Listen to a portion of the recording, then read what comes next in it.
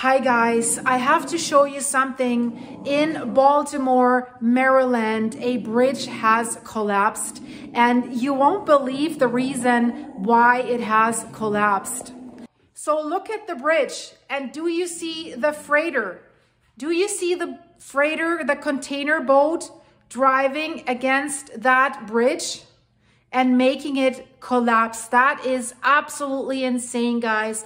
This bridge is in Baltimore, Maryland, and look at this. I mean, I'm stunned that these days, these boats, these freighters don't have warning systems. I mean, the boat is, you see that bridge, you know where you are, you know you're not in open waters, right? So this is there, you see the boat, you see that? I mean, that is absolutely insane. And there you see the collapsed parts of the bridge. And I mean, basically, we're not talking about a small boat, right? I mean, and you know, I don't know what's wrong with that captain. Makes me speechless, guys, you know. You must know if you navigate through these areas that you're hitting stuff, right? And then just driving there as if there was nothing. I mean, it's amazing. But amazing part is that this side of the bridge collapses first, although he's hitting that side of the bridge. And it is also amazing how quickly the bridge collapses. And the terrible, terrible thing is it looked like that there were cars on the bridge. And now I've also heard reports that there were construction workers on the bridge.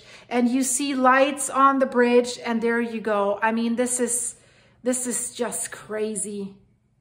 The governor, Wes Moore, has declared the state of emergency. So there are reports that the freighter lost engine power or something like this, which made them unable to maneuver. And that is really, I mean, this is a big, big freighter. If that thing is pushing forward and you don't have the power of engines to reverse it, there is no way. And even if you did start to try to reverse it, it'll still push forward for quite a while until the engine power really sets in and you can get in reverse. Even with smaller boats, you're facing that problem. That's why you always, if you're navigating boats, you have to think ahead of time and you have to know how your engines work and how to maneuver them. And with a big thing like this is pushing. So that makes more sense that they had some kind of emergency, which made them two things: unable to steer the ship, but also unable to reverse the ship or to drive the ship, you know, away from the bridge and in between the posts of the bridge. But what a dramatic, dramatic incident that is just happening, just happened, but it's still happening. The search for people in the water is ongoing. That bridge has a lot of traffic, so every day about 31,000 vehicles, including trucks, are driving over that bridge.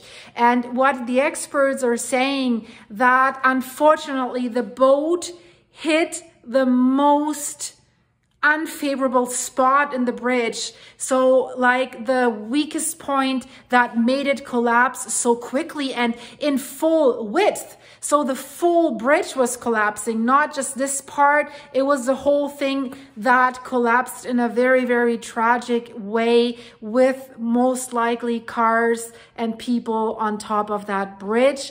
I mean, it's morning, early morning there, so people might be commuting to work already, but the good thing is it was not during rush hour, so that would have maybe been even worse. But definitely there seem to be some people in the water and they're searching for them as we speak right now.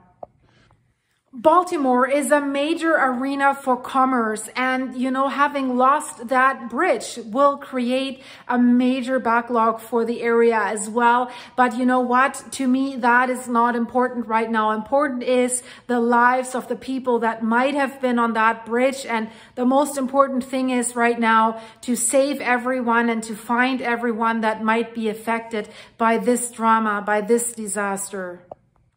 The freighter was on its way to Sri Lanka, and now reports are that the water there around this area is already full of diesel fuel.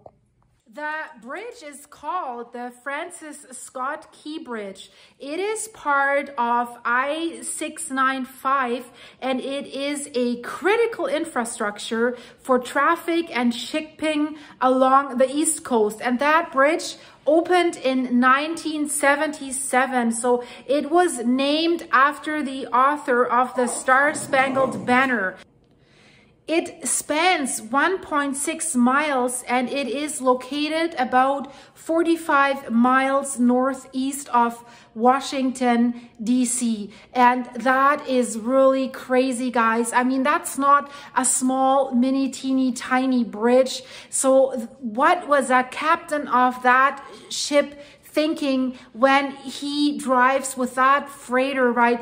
As if he was targeting the pillar of the bridge. If you see the video, and I'll show it to you right away, he was as if he was driving with the middle of the ship, like driving right at it. And then the bridge that appears to be a steel bridge collapsed right into the water. So absolutely insane, guys. So I thought I would let you know about this.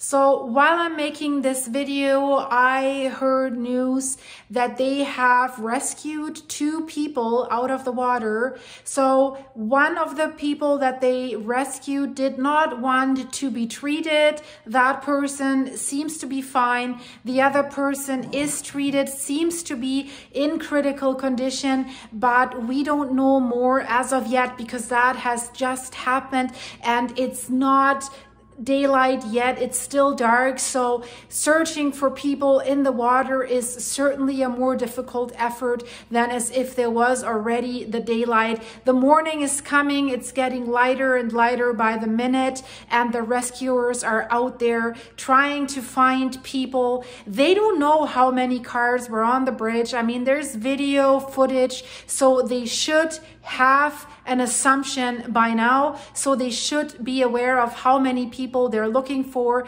The initial report was 20 people, but maybe even more. They know the number of construction workers that was on the bridge. That has not been released yet, but the question is, how many cars and how many people were in the cars? That was probably not visible on the video footage. So I hope that they will find everyone alive.